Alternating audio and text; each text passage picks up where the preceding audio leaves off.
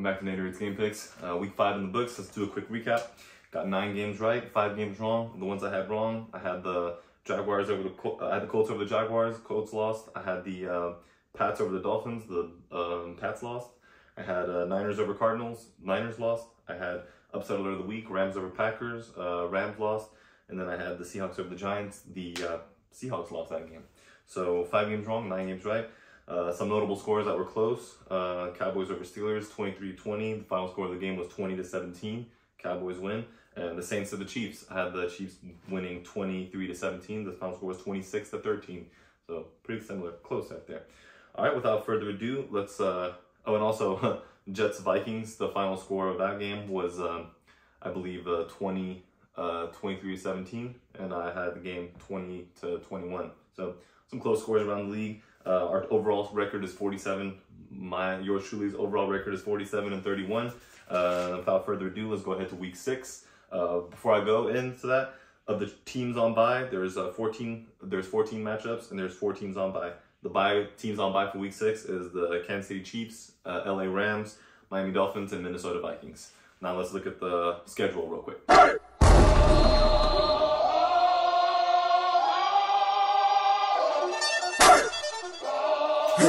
All right, let's not waste no more time, ladies and gentlemen. Thursday Night Football. 2 NFC West teams, 2 NFC West opponents, both coming off losses. The 49ers at the Seahawks.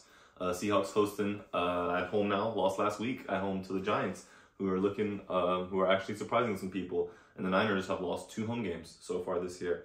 Well, 1 home game, and they lost a road game as well. They've 2 road games they've lost. So this one here, a big task for both teams. The Seahawks had a healthy Kenneth Walker last week and couldn't get him going. Geno Smith has dropped back and passed the ball a lot. DK Metcalf had a costly fumble in that game. As for the Niners, Deebo Samuel, under 30 total offensive yards. It's not going to get it done. Brandon Ayuk had his breakout game though, but they stalled in drives and couldn't finish in the second half. They scored 0 points in the second half and lost to a division foe in the Cardinals. I think both teams are going to struggle. They're going to play kind of desperate. They're going to commit some penalties. I think the Seahawks will make a little bit more mistakes. I think they'll get less pressure on Brock Purdy compared to the Niners getting pressure on Geno Smith. If the Seahawks can establish their run game, that's going to hurt them in this game. And I think the Niners prevail here on the road, 27-18 on this Thursday Night Football matchup. Now we have another London game for this week. So it'll be early window. It's like 8 a.m. in the morning Eastern time. Jaguars at the Bears. Jaguars are usually featured in London. Bears coming out are now a 500 team. Caleb Williams and DJ Moore have a good connection now. Had 2 touchdowns, over 100 yards for DJ Moore last week against the Panthers. A little revenge game there for him, as the Panthers was the team that drafted him back in 2018. The Jaguars, Brian Thomas Jr. looking like a stud, rookie wide receiver, and they finally won a game last week against the Colts. Had them losing, but I think that kind of good can help them get back on track. Look for Tank Bigsby, their backup running back, to get more carries than their starter, Travis Etienne.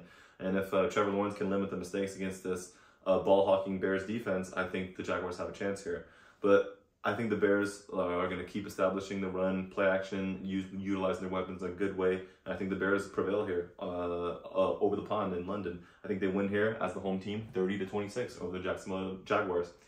Now the Commanders at the Ravens, probably one of the more intriguing matchups of week 6. Commanders 4-1 going into Baltimore 3-2. Came back and beat Cincinnati after being down 10 points in the 4th quarter. Huge performance by Lamar Jackson, Isaiah Likely, and all those weapons on offense.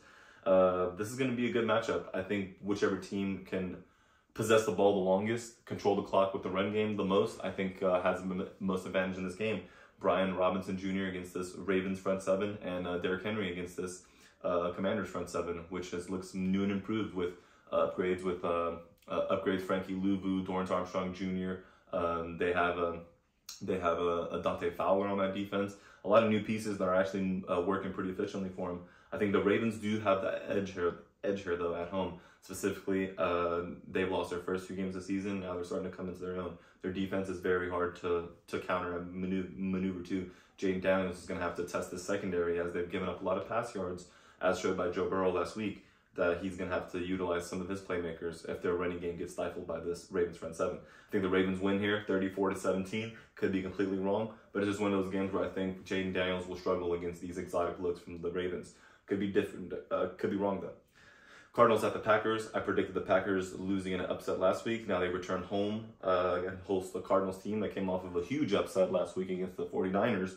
I think the Cardinals here can take advantage of the Packers front seven and run the ball. In the back end, they're pretty good. Xavier McKinney, interception in each of his first 5 starts with a new team, leading the league as well.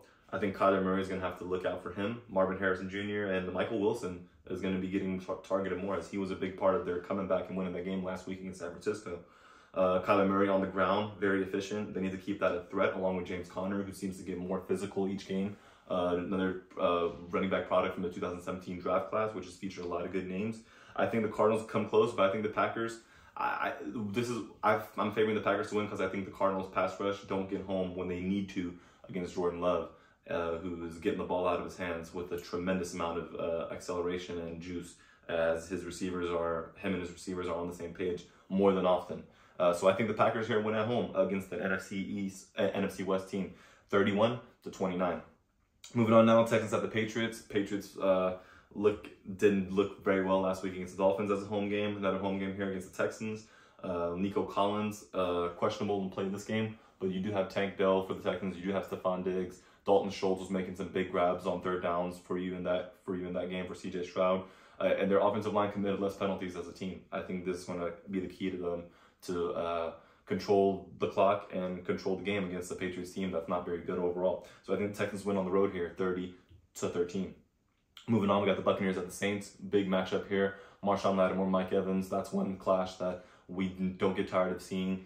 This front seven for the Bucs, who are very good against the run, against the Saints team that haven't really gotten to establish their run game, although they run it the most in the league. They struggled last week against Kansas City, and Derek Carr got hurt and nicked up in that game, so he may not play this game as well. I expect him to play. The Saints are home. I think the Buccaneers are just a little bit more, I think they're riding a better momentum. Baker Mayfield has to make wise decisions. The Saints defense can be exotic, as they have good players on each of their fronts. So I think this is going to be key for them to win. But if they get on top early here and can stop the Saints running game, I think the Buccaneers have a chance to win a division matchup here at the NFC South. I think the Buccaneers win 27-22 in the Big Easy. Browns at the Eagles. The Eagles coming off of a bye week, much needed. They had some injuries at their receiver positions. I think the Browns will pose a big threat. I think at least Devontae Smith will be back. I'm not so sure about A.J. Brown. And I think the Eagles will run the ball here, as they've seen their other division opponents have success, like the Giants, Commanders, and even the Cowboys against the Browns. So this will be the Browns' final game against the NFC East opponent. I don't think they haven't won a game against them yet. This could be the game, but as for right now, coming off a bye, I think the Eagles at home in particular won't pull off a doozy. And if they do, it won't say much, because the Browns are also a struggling team. They may be this close to benching Deshaun Watson. So if they come out on the winning end, then you won't see that anytime soon. But if they lose, it could be possible. So I think the Eagles do win at home here, 25-14 over the Cleveland Browns. Now, last game of the early window games at 1 p.m. Colts at the Titans, division matchup here. This is intriguing because the Titans had a bye week as well. The Colts almost stunned the Jaguars in a comeback, but lost. They've lost 8 of their last 9 to the Jaguars, I believe. And now they're playing a Titans team, which benefited from the bye, are probably going to come out utilizing their players. They have a lot of older receivers, but a young offensive line and pretty dynamic running game if they can open up, create opportunities for their playmakers in the backfield. I think they do this against the Colts team here, who hasn't been great on defense and also has been inconsistent on offense, considering that their starting quarterback didn't start last week, and Joe Flacco came in there and balled out. However, Jonathan Taylor missed last week's game as well, so he's a big piece if they want to beat the Titans. He needs to be healthy for them to excel forward as a team. I think the Titans do win this game. I don't expect them to win handedly. I think the Colts are favored, but I don't have this as an upset. Division games can go either way. I think the Titans win at home here, proving good in the bye, and maybe Will Levis gets some momentum now that he maybe get benched for Mason Rudolph, because he came in that game against the Dolphins, albeit a not as good team. But hey, a win is a win, and Rudolph may want to, the Titans may want to come to a decision there. But as for now, the Titans win 24-20 at home against the Colts. Now we get into the 4:05 p.m. slate of games later in the day. Chargers at the Broncos, 2 division NFC West opponents. A lot of divisional matchups this week. The Broncos at home have been good. I think the Chargers still have some injuries, missing a couple of other players at the O-line. But when healthy, I think this could be a very good matchup. I think they're going to compete, and but I think this Broncos defense is on fire, and I think no matter how late or early it is in the year, they're going to be a pretty consistent unit, and the Chargers have to be able to create mismatches for their wideouts and run the ball against this front. J.K. Dobbins got off to a hot start this year, but it's been slowed down the last 2 weeks. So we need to see what they can do there. As for Justin Herbert too, I think he was hurt coming into this game, but he should be playing. I think the Broncos get their I believe it would be their fourth straight game. Like they started 0-2, they're 3-2 now. This could be their fourth straight win at Mile High Stadium against another division opponent. I think they win 20-17 and keep going. And the Chargers are gonna have to figure some things out. Steelers at the Raiders. This is a rematch of Immaculate Reception. These two teams played last year, as I think the Steelers came out on top. Devontae Adams had a big game. Devontae Adams is not active this game. The Raiders are at home. The Steelers coming off a loss at home against the Cowboys, in which they got nicked up at edge rusher. I think they get one of these edge rushers back, either with this Highsmith or Heberg. I think they can take advantage of the Raiders' lack of run game, as I think they're going to look for a 9-year vet and Amir Abdullah to be their featured back. And not many receiving weapons as Jacoby Myers and Trey Tucker, but Brock Bowers can give them some problems, as the Cowboys showed last week with their tight end matched up against the linebacking core. Look for the Raiders to do that for their playmaker. But other than him, I don't think there's much the Raiders can do to attack them. And for that, I see the Steelers going into Las Vegas and winning 21-16. Falcons at the Panthers. This is going to be my upset alert of the week. I got the Panthers at home against the Falcons team. They've won some of these games in the past. When the Falcons have been bad and the Panthers have been good, the Falcons have won. So this is one of those tricky NFC South rivalry games. I'm pulling it off as the upset because the Panthers have been competitive but lost some games. Their run game is pretty solid, and I can see them taking advantage of the Falcons' front seven here. Keep the ball out of Kirk Cousins and that offense's hands after they went on fire last week. I think this could help them out. I know the Falcons did play on Thursday night, so that gives them more time to prepare. But it's one of those things where maybe that could be a bad thing if they come out looking a little sloppy. Maybe have some turnovers against the Panthers team that might get a lucky bounce their way. I think this could be one of those games. I could be completely wrong. But as for now, that's my upset alert of the week. Bryce Young got some snaps in the second half of that game last week in their loss. So maybe he plays more this week if Andy Dalton doesn't look good. But in that case, I wouldn't expect them to win. So I think they do look good with Andy Dalton and Chuba Hubbard in the run game. The Falcons will have probably more total yards, but I think mistakes hamper them this time, as it almost did last week. So I think upset alert of the week is Panthers over the Falcons, 24-20. Now Lions at the Cowboys. The Lions are favored in this game. The Cowboys coming off the big road win with a bulk of injuries that they have to overcome. It's going to be a little too much to overcome, I think, this week against the Lions, as they have the top 5 best offensive line in the game. They've lost their last 2 matchups to the Cowboys under Dan Campbell.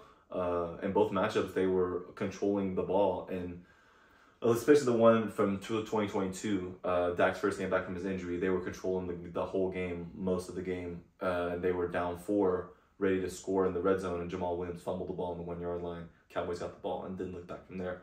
As last year, CeeDee Lamb, the Cowboys were controlling the ball in the first half until CeeDee Lamb fumbled it and it became a touchback.